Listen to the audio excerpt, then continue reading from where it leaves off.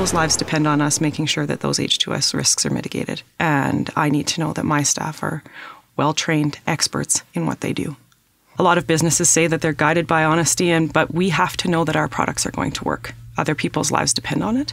And so we really focus on making sure that we are experts in our field and that we know that we are going to provide the right solution. My parents led by example.